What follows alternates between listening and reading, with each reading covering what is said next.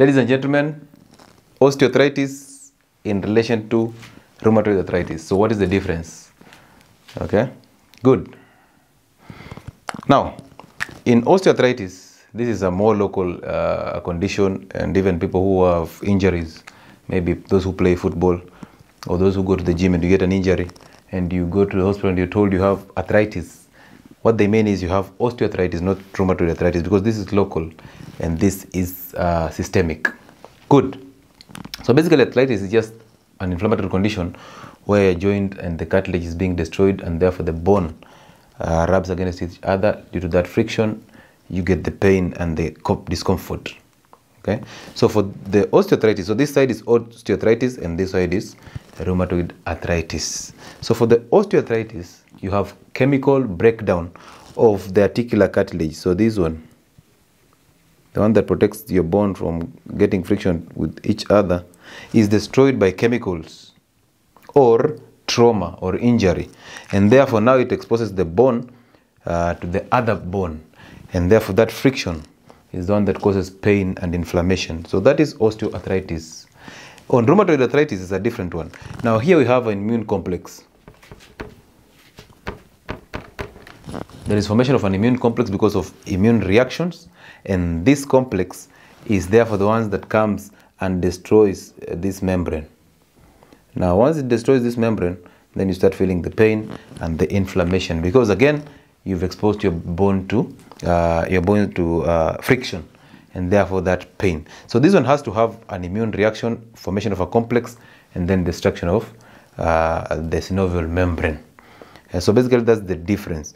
And this one is systemic, this one is local. So what are the major differences between the two? Number one, we've already defined the cause. So this one is due to trauma, injury, or chemical damage of the articular cartilage.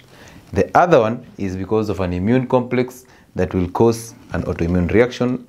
Then this immune complex is the one that will destroy the synovial membrane. Okay, so remember, autoimmune is where your cells are targeting your own body tissues. So therefore you can form a complex that targets this synovial membrane and exposes your joints to this pain. Number two, this osteoarthritis is degenerative.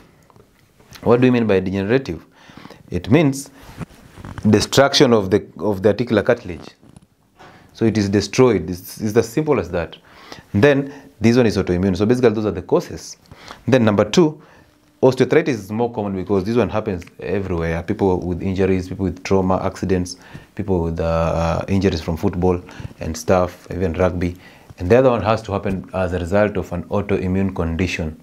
And all autoimmune conditions occur as a result of poor dieting. Okay? Yes, that is the point. So it is more common osteoarthritis and less common is rheumatoid arthritis. Number three, this one is a local one, we already said that, and this one is a systemic one. Good. The other reason is this one is mono or oligo, to mean it attacks only one joint, because that is the joint that has suffered the inflammation or the trauma. This other one attacks multiple joints or multiple bones. Why? Because the immune cells or the immune complex is not specific to one joint. It attacks all forms of joints that have the synovial membrane. Good. Then the other one is osteoarthritis is unilateral, so it attacks one side.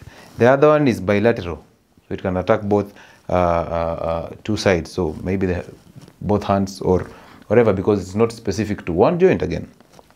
Then the last one is this one flows from the knee to the hip to the hand and then the spine. So that is basically the flow from the knee to the hip to the hand and then finally the spine. But this other one just affects the hands and the feet.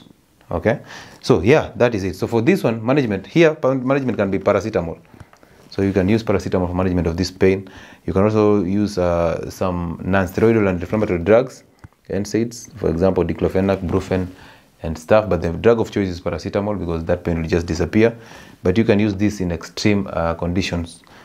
Again, for this one, you have to use corticosteroids like prednisolone, dexamethasone, so that they can suppress your immunity and then clear the reaction that your own cells or your immune cells are targeting your own body. So you suppress the immunity so that it doesn't target this synovial membranes from other joints. So basically that is the management and supportive therapy.